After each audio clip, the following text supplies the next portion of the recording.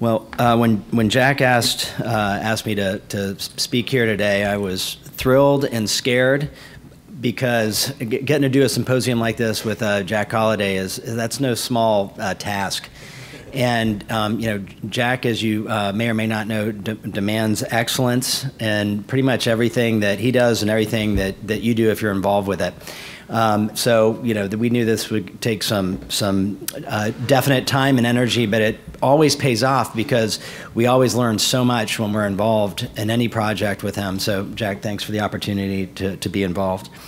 I'm going to be presenting a case study. I'm going to show you two eyes on a post-refractive patient. And I'd just like to acknowledge our research fellow, Dr. Gueva, here in the second row. Larissa, if you want to just raise your hand.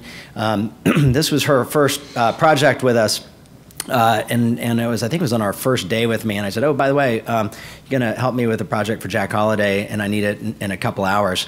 And, you know, she did an incredible job. So her mom, who's also in the second row, should be very proud.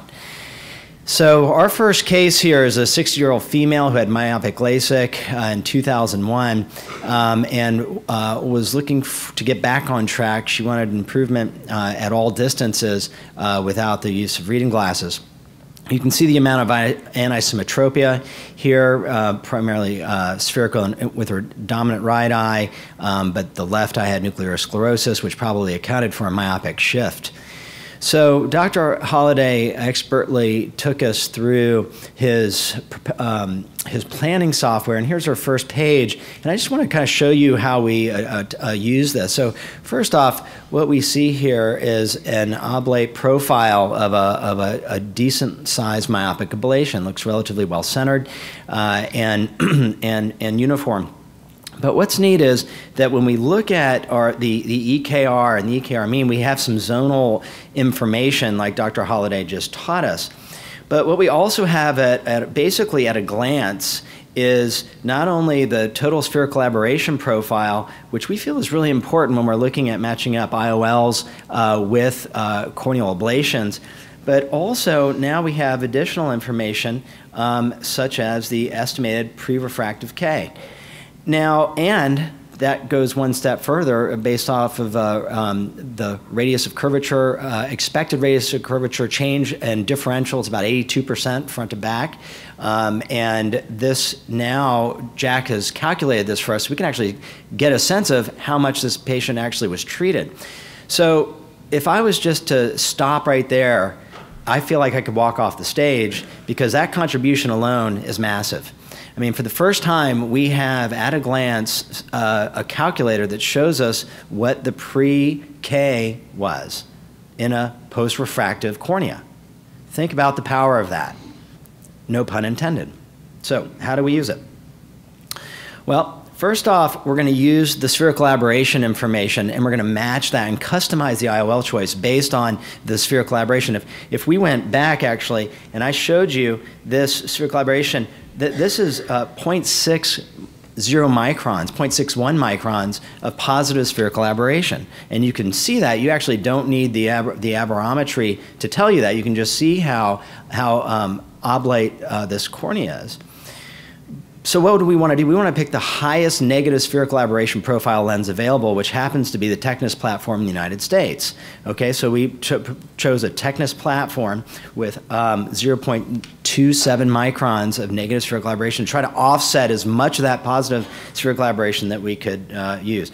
Now, this is where this gets kind of neat. Here, historically, we did not have lenses that presbyopia correcting lenses that we would feel would be appropriate for this patient. But because now we have advanced software like Jack has created and advanced IOLs with extended depth of focus lenses, we actually feel like we can access these patients. So when we run through our normal routine and look at our ASCRS post-refractive calculator without historic data, what do we see? We get about it looks like about an 18 diopter IOL that we should choose for a plano target. Now, in the AXL, and actually I want to applaud Dr. Kohnen for his research basically showing that we can use this in addition or in lieu of an optical biometer like an IOL master. And we've actually validated this work as well in our center and shown the same thing. So we also did the comparison between AXL and IOL Master 500 and did not find a difference. And that this paper has been submitted for publication recently.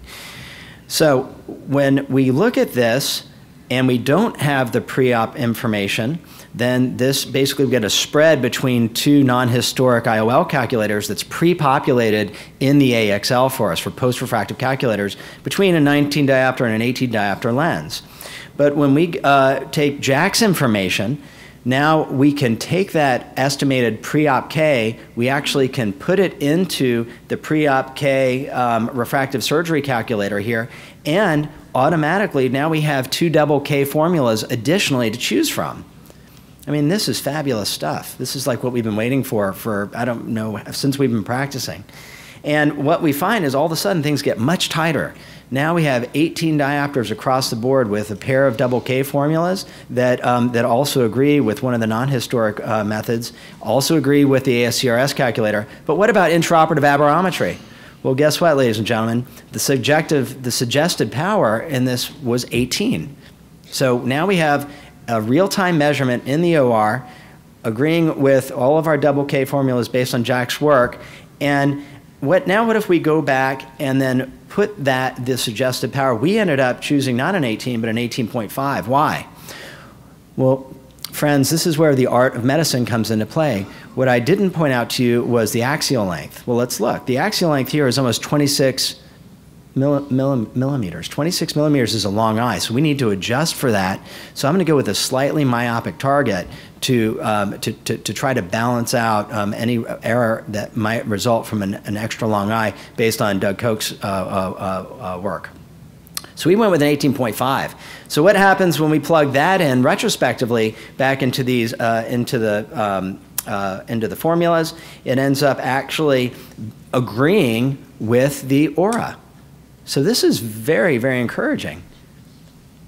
And how did we do? We did pretty well. This patient was ecstatic. All right, so that was her first eye, 2015 J3, in a -4 myopic ablation, and without historic Ks by paper, but because of Jack's work, that helped us out there. So let's look at her other eye real quick. Same story, oblate. We'll look at her EKR, get a sense of what her true Ks are. That includes the anterior and posterior cornea.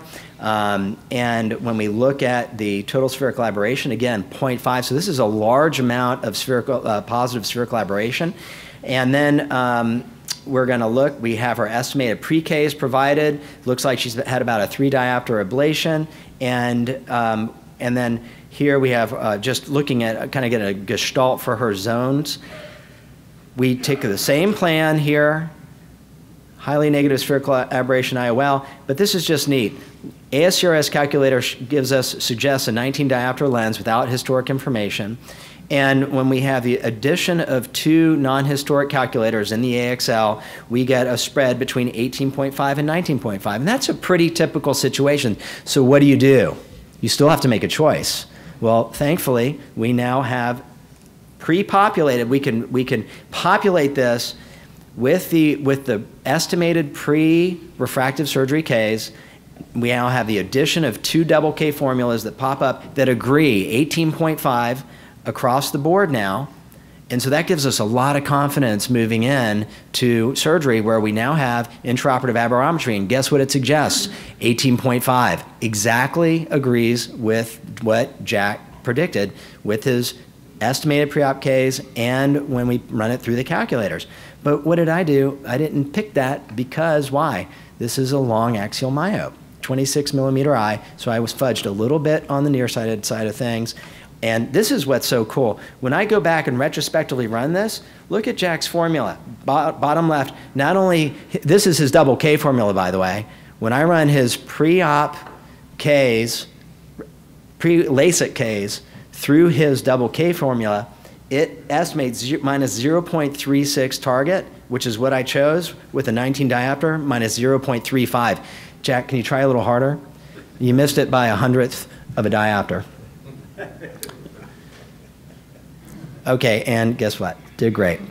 So anyways, this is a real contribution, and what we think is really a critically helpful tool for the post-refractive IOL patient. As Jack just taught us, EKR65 provides true corneal power, but it's these estimated pre-Ks that really are a game changer for us, and I look forward to getting to discuss this case and learn from the rest of my panel here shortly. Thank you.